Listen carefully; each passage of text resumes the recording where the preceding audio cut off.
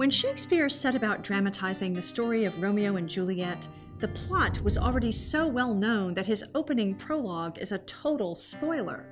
From forth the fatal loins of these two foes, a pair of star-crossed lovers take their life. What makes Shakespeare's version memorable is the rich lyric poetry in which the Capulets and Montagues feud, Romeo and Juliet conduct their romance, and the prince admonishes all to learn from their example and turn hate to love. William Shakespeare, who lived from 1564 to 1616, was an actor and a writer in a leading theatrical company in London, the Lord Chamberlain's Men, which performed his plays. After Queen Elizabeth I's death in 1603, King James I further legitimized the company with a royal patent and changed its name to the King's Men. Shakespeare published most of his work from 1594 to 1613. He wrote Romeo and Juliet sometime between 1591 and 1596, close to the end of the Renaissance. It was common for Renaissance authors to rework existing stories. He based his version of Romeo and Juliet on a long narrative poem, The Tragical History of Romeus and Juliet by Arthur Brooke.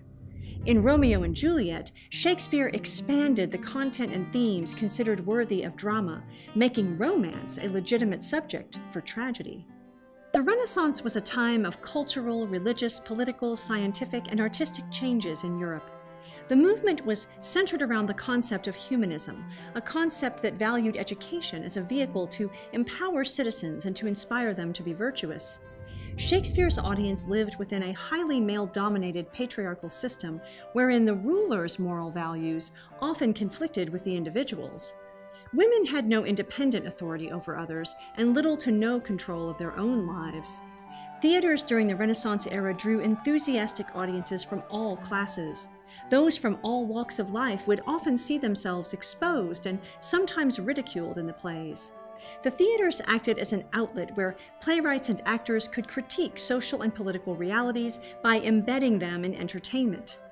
Theater mostly took place in open spaces without artificial lights and minimal props. The play's language, therefore, had to evoke the audience's imagination. Romeo and Juliet opens with a chorus that explains the who, what, and where of the play.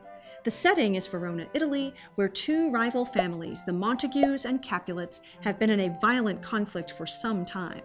Two star-crossed lovers, Romeo and Juliet, fall in love at a masquerade ball. Unfortunately, they come from the households that violently hate one another. Sure, their families would not approve of them being together, they secretly get married by Friar Lawrence.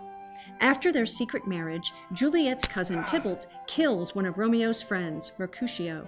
In a fit of vengeance, Romeo kills Tybalt and the prince banishes him. No longer allowed in the city, he riskily sneaks into Juliet's room to consummate their marriage. He leaves for a nearby city in the morning, and Juliet learns that her parents arranged a wedding with another suitor for her. She goes to Friar Lawrence to devise a plan for her and Romeo's reunion.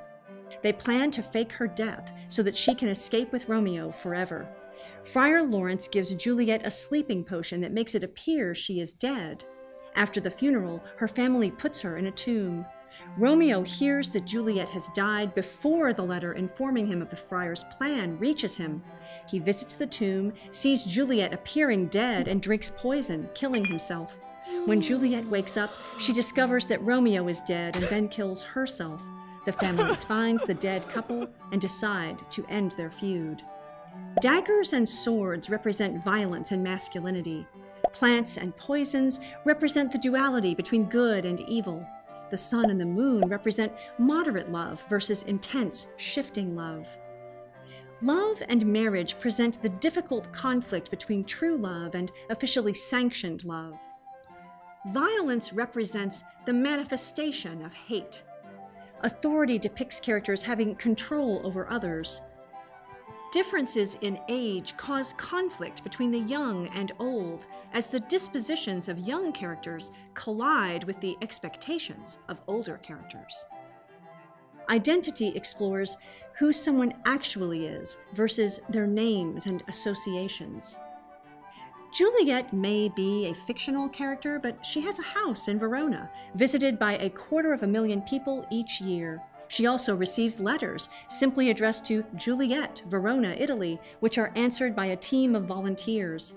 From ballet and opera adaptations to film versions to Broadway musicals to graphic novels, Romeo and Juliet is one of Shakespeare's most potent cultural touchstones, the shorthand for star-crossed lovers, ill-fated romance, and timeless passion.